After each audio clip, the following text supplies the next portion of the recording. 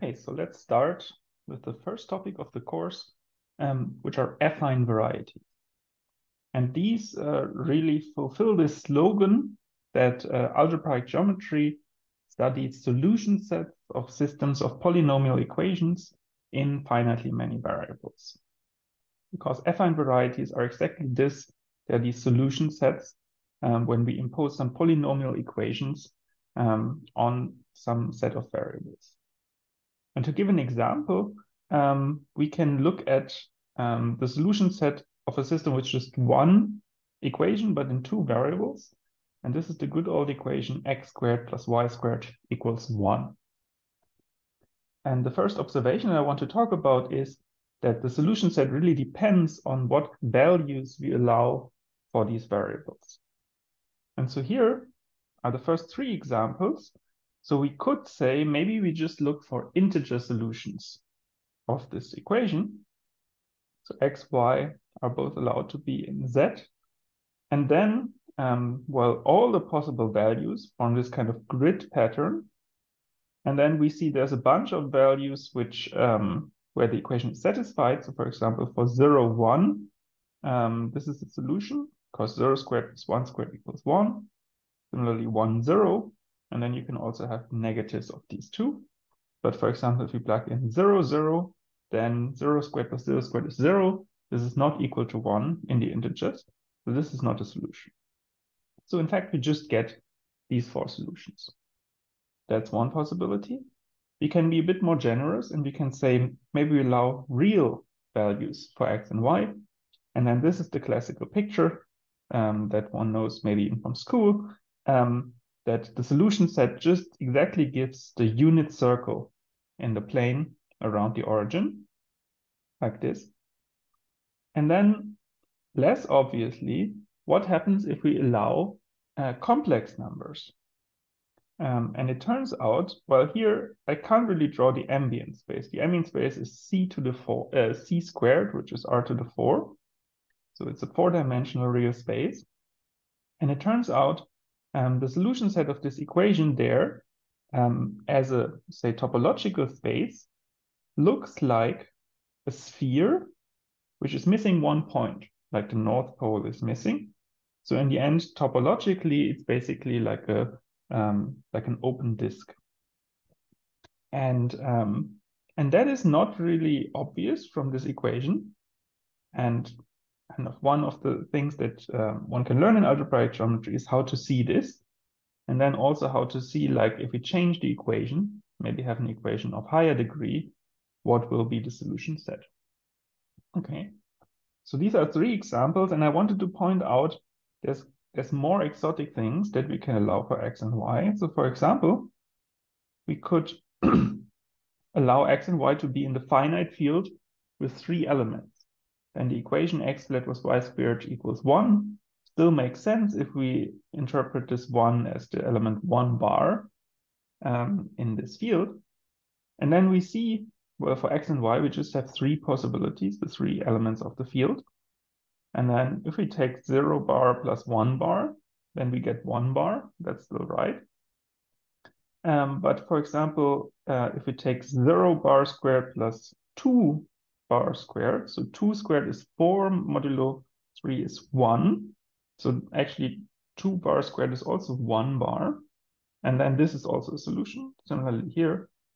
And then these three are give 1 bar plus 1 bar equals 2 bar, which is not equal to 1 bar. Okay, so here we just kind of exhausted all the possibilities, and then we saw we get a solution set, which is now very discrete in nature. And all of these are studied. So all these 4 possibilities are studied in different parts of mathematics. Like if we look for integer solutions, then these are these Diophantine equations, and they appear in number theory. But as you can guess, maybe these are actually quite hard. So for example, Fermat's last theorem said something about x to the n plus y to the n equals to z to the n, looking for solutions for this. And I mean, that's a very hard problem, which was solved using very elaborate techniques. And so in this course, this will be a bit too hard for us. Similarly here, if we allow real solutions, a priori this is very familiar to us. We have done probably a lot of things in real n-dimensional space. But this also has some issues. So for example, this is the solution of x squared plus y squared equals 1. And that's a nice circle. But then if we change the parameters a bit, for example, if we look at x squared plus y squared equals -1, then, I mean, the squares of real numbers are non-negative. So actually, this cannot have any solution. The solution is the empty set. But then that's already not very informative, this empty set. And then if we change the parameter a bit, for example, if we look at x squared plus y squared equals to -2, we get the same solution set. So there's an entire regime for the parameters where the solution set doesn't depend on the exact equation. And again, that's very not so nice because we want to have a very tight relationship between the equations and the solution set. And it turns out the best setting is the one here, where we have the complex numbers, and we can be a bit more generous and say, well, for now, we restrict to solution sets over an algebraically closed field, so k equal k bar, like the complex numbers. And it turns out, for various reasons, this is the right setting, which has many nice properties to get us started. And I guess the hint is that an algebraically closed field, by definition, has the property that any equation in one variable, which has degree as least 1, has a solution. That's the defining property of being an algebraically closed field. And if we are looking at systems of equations, then it's certainly nice that we have an assumption on our base field, which tells us that in one variable with one equation, we have as nice a behavior as possible when looking for solutions. So that's the reason that from now on, we restrict to the setting of an algebraically closed field. And then we can come to kind of main definition of the course, namely what is of this lecture, namely which is like what is an affine variety. And we start by defining the ambient space in which this sits. And there we say that AN, the affine n space over our base field K, is just the collection, the set of all collections of n numbers in the field K. So a priori, it seems a bit strange that we give this its name on its own, because as I said, it's just isomorphic to k to the n, like n tuples of elements in K. But as we're going to see later, we start giving this set extra structure. So for example, we give it a structure of a topological space and so on. And then it's nice to have a proper symbol for it, because I mean, for k to the n, it's not clear a priori what topology it has. So this is the ambient affine n space. And then we look for solutions of systems of equations. So that means if we have a subset S inside the polynomial ring in n variables, then we can see these elements of S as polynomial equations by saying that we look for the set of solutions, so for the set of elements in our affine n space, such that all the polynomials satisfy f of x equal to 0. So this point is a solution to all the equations f equals to 0 when f runs through the set S. And this we call the zero locus of the set S. We write it Vs. V in this case stands for vanishing locus, which is another name. And these are the solution sets we talked about before. And then subsets of AN which have this form, so that there exists some set S of equations, which write them as the vanishing set. Subset of this form we call affine varieties. And I should say that other sources sometimes call these things affine algebraic subsets or affine algebraic sets. But we follow here the conventions in the notes of Gatman and call them affine varieties. Okay. And just as a convenient notation, sometimes very often we will look at solution sets of just finitely many equations. And then instead of always writing the set signs here, we also allow ourselves to just write v of f1 comma and so on up to fn. Okay. And after giving a definition, we should also look at some examples of such sets, some very basic properties. So let's get the trivial ones out of the way first. So if you have as a single equation, just the equation 0 equals 0, well, you see the variables don't appear. This equation is always true. So all the points x in an are solutions to this very boring equation. And so an is the vanishing locus of this single equation. So we can get the entire space. This is an example of such an affine variety. And similarly, on the opposite end, we can ask the equation 1 equals to 0. And this is never satisfied in our base field. And so no matter what points x we choose, the equation will always be false, and therefore the solution set is just the empty set. So we can get these kind of two extremes. Well, that wasn't very instructive, but let's slowly go to slightly more interesting examples.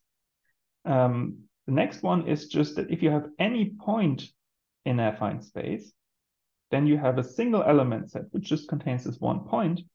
And the claim is you can write this as the solution set of a system of equations. And now you do need several equations.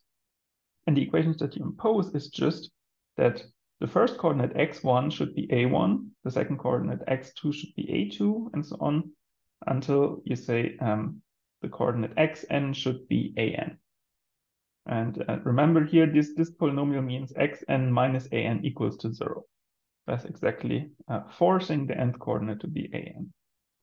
And so after imposing these equations, you have narrowed down all the coordinates to a single value, and therefore you can get as a solution set exactly this one point set. So at least we can get this one point set like this. And then the simplest types of equations are linear equations. So where the polynomial is just a linear combination of the xi plus a constant term. And then clearly, if we have any linear subspace of an equals k to the n, where now it really is a linear subspace of this vector space, then we can cut this out by linear equations. I mean, it's a codimension 1 space, then there's actually basically one equation cutting it out, unique up to scaling. And then if we have higher and higher codimension, we need more and more such equations. And then finally, a kind of hint at the first construction, which takes several affine varieties and constructs a new one. Well, if you have x in an and y in am, some affine varieties, then you can just look at the subset x cross y inside the product of these two affine spaces. And the product of these affine spaces is just k to the n plus m, which is again an affine space. And the claim is this is actually also an affine variety. And this I want to leave as an exercise here, but the idea is, well, you have one set of equations cutting out x in here, and one set cutting out y in here, and then you should come up with a system of equations which cuts out their product in the product of these spaces. Okay, so let's leave that as an exercise. And these were the kind of basic examples. And just to conclude, I wanted to show some more fancy examples, because you can actually get very nice geometric shapes out of these. And the issue over the complex numbers, well, the solutions behave nicely, but drawing them is a bit hard, because the ambient space will be a high-dimensional real space. But what we can do, at least for these pictures, is we can draw what the real solutions are. So in other words, we can intersect the solution set with r to the n, and then for like 2 and 3 variables, we can draw the solution set. And so here if you take the equation y squared minus x to the 3 plus 3x minus 3, then you can, so you see two variables, x and y, so we have an ambient two-dimensional space. And then the solution set is a very nice smooth curve like this. And then in three variables here, x, y, z, if you impose these three conditions, then you get a nice smooth curve running through this three-dimensional space. And here we see an interesting phenomenon already, because if you start with a three-dimensional space r to the 3, and you impose three equations, you would expect that this cuts out just a finite solution set, because you have 3 degrees of freedom and then 3 equations. But here we see the solution of these particular 3 equations is a one-dimensional curve. And this hints at the fact that these equations aren't entirely independent from each other. But the interesting thing in this particular example is that if you leave out any one of those, then you get a strictly bigger solution set. So none of them is really redundant, but also they're not totally independent in the sense of cutting down the dimension by one each. So the next part of the lecture will study this phenomenon of like, how do the solution sets depend on these equations, and we're going to start seeing this relationship further.